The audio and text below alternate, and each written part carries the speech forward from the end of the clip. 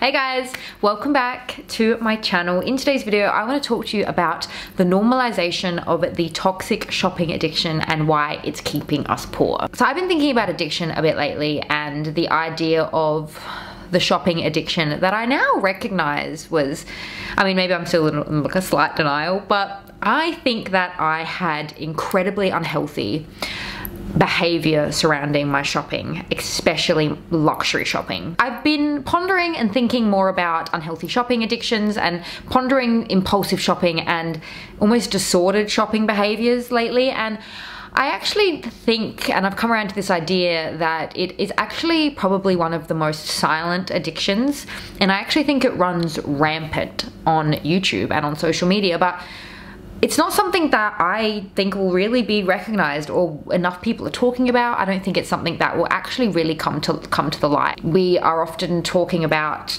you know, addictions to alcohol and various other substances, but I think shopping addiction is probably never going to be really recognized, and it's probably majorly undiagnosed and underdiagnosed, and I think it's for good reason. I think that we've almost normalized our level of shopping, you know, and the economy benefits from the shopping addictions of women. These types of issues mainly affect women, and this is something that even just today I was reminded of when, right now at the time of filming this, it's actually kind of the Amazon Prime sale.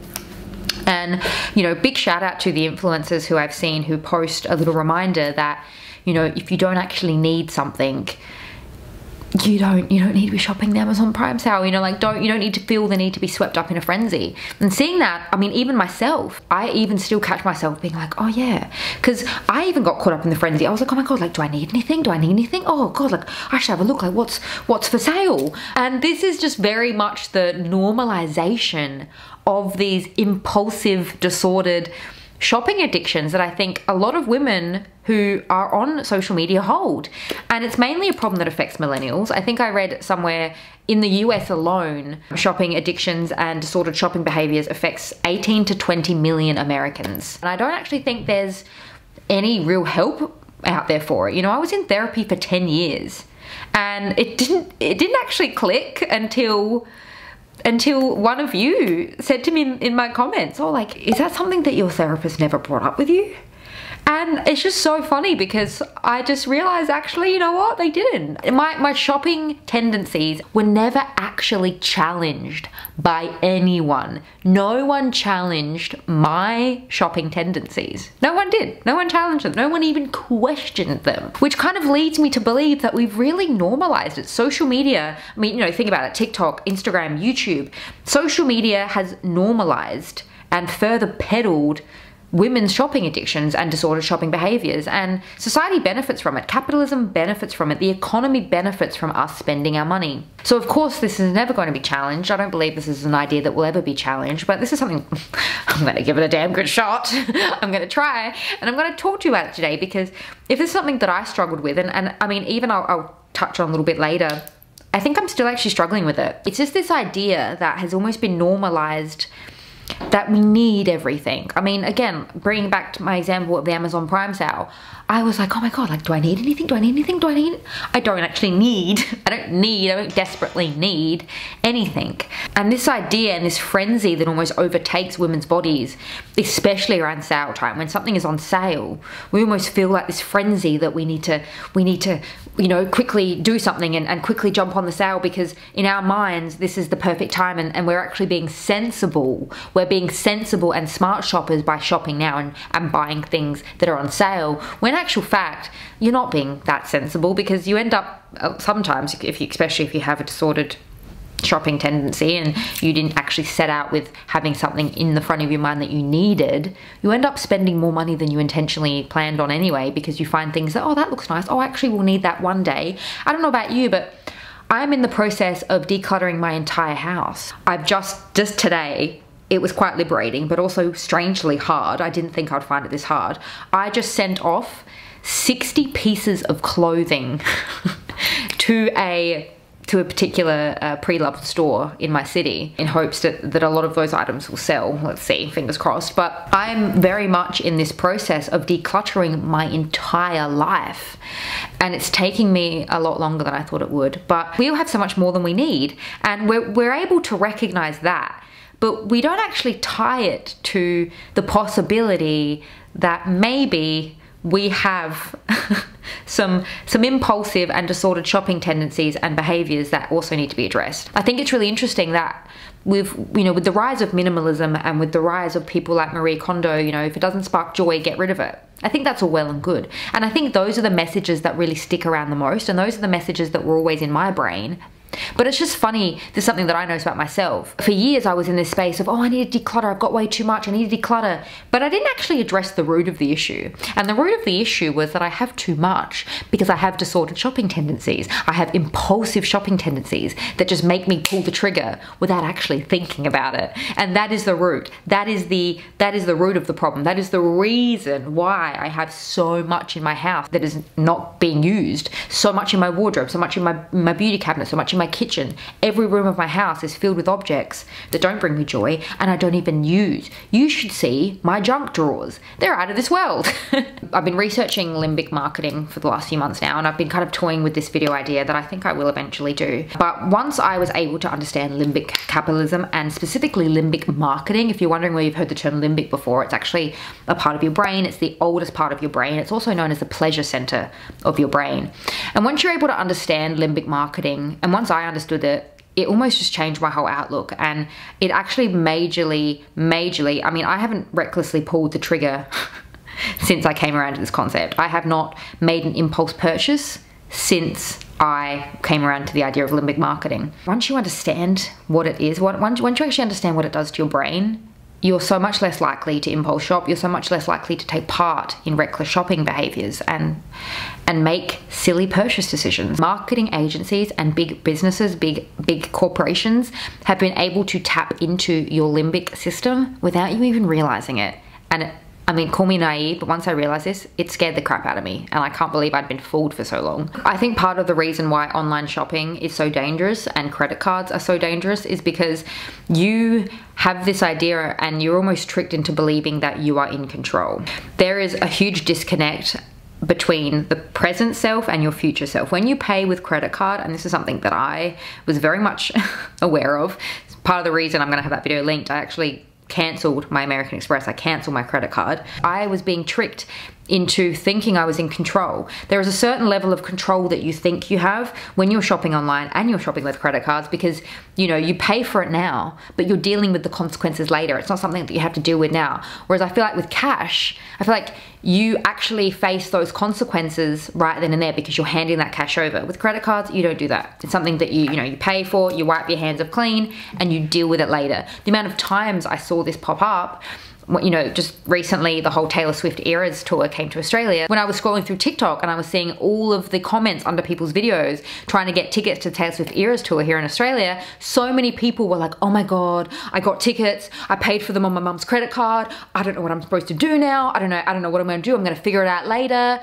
That is such a good example of the idea of, letting this hysteria take over, and you just have to deal with those consequences later. They're not now's problem, they're February 2024's problem when she comes to Australia. I used to have that mindset. I used to see something that I thought I needed. I've got to pay for that on my credit card. By 30 days, if I be really good, which I never usually was, I'll have enough money to then pay it off. But that's next month's problem. One other thing I really came around to the idea of, when I was really heavy into my shopping, into my online shopping, I was getting packages on a daily basis.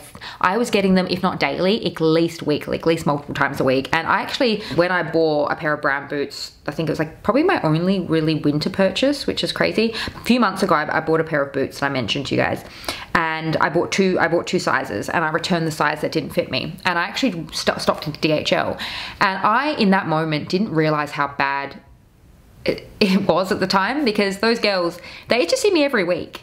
And they had gone from seeing me every week to then not seeing me for months. And I walked into that DHL counter. These girls were like friends in my head. Like they knew me on a first name basis. We used to chat when I used to go in to drop off my returns. And they're like, oh my God, we thought something happened to you. We haven't seen you in ages. well, you know, where have you been? And I was like, you know, I haven't been shopping as much. Like, I actually haven't really been shopping at all.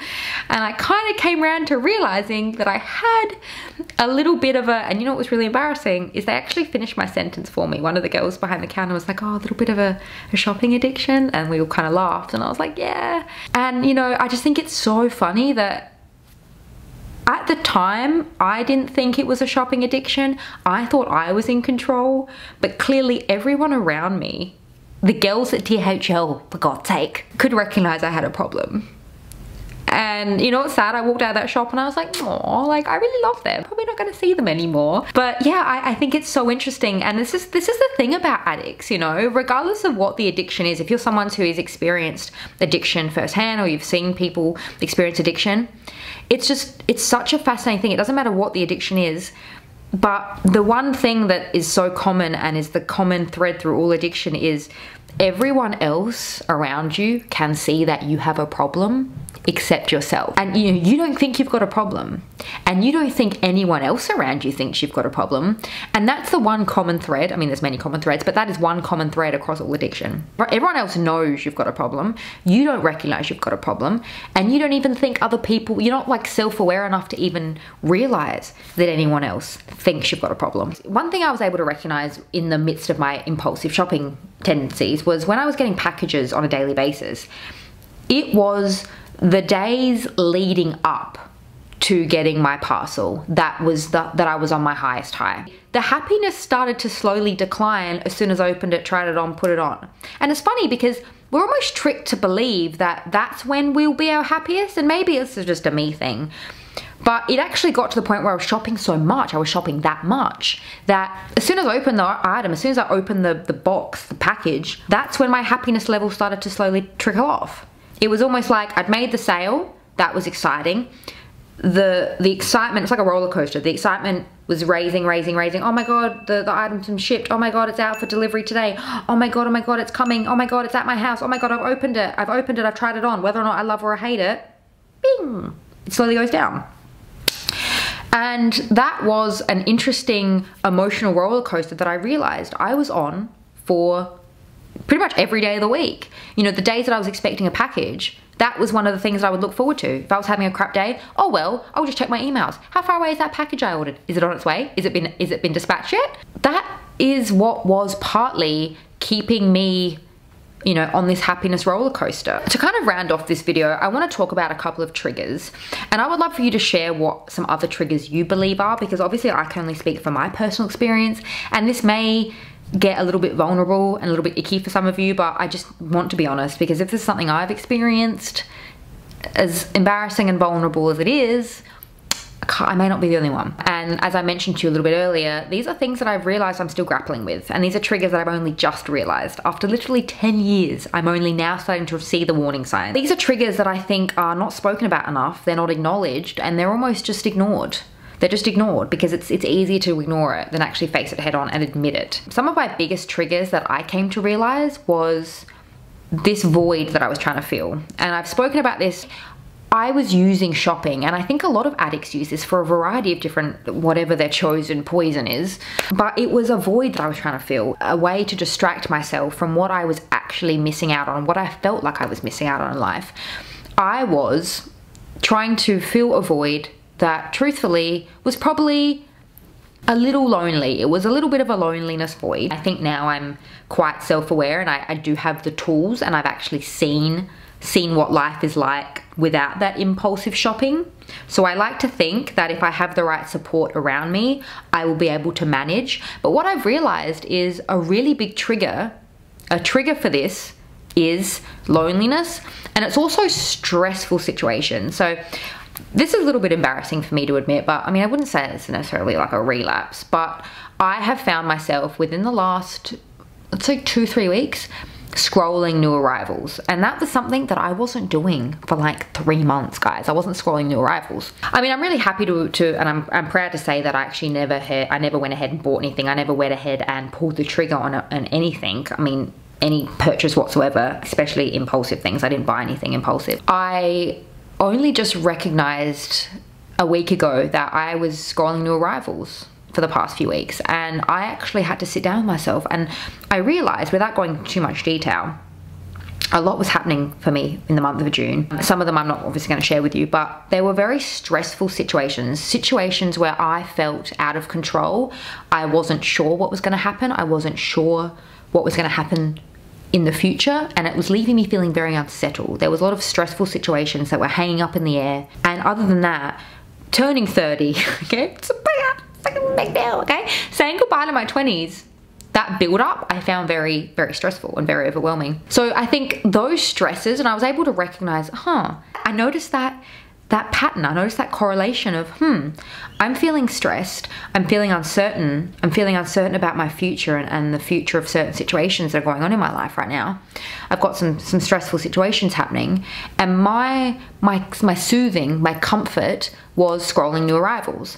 I'm really thankful that I didn't get to the point of pulling the trigger and spending any money and buying anything, but I was able to recognize that trigger. My triggers are loneliness, feeling lonely, and feeling stressed. Moving forward, I'm going to have to, I don't know how long for, I'm assuming it may, I'm open to the idea it may be a forever thing, but I'm well aware now that this may be something that I deal with for my whole life. I may need to be aware, and I may step back, I may accidentally slip, but I need to be aware of what my triggers are and notice the triggers when they come up and notice the warning signs. But I like to think, and I'm quite positive, that I will not let it overtake me again like it has in the past, because now I'm aware of it, and now I've experienced feeling loved, and I've experienced what it feels like to not have that void of loneliness. I will know the warning signs, and I'll be able to have that support around me, whether it be you guys, whether it be my family, regardless of what's going on in my life. If something bad happens,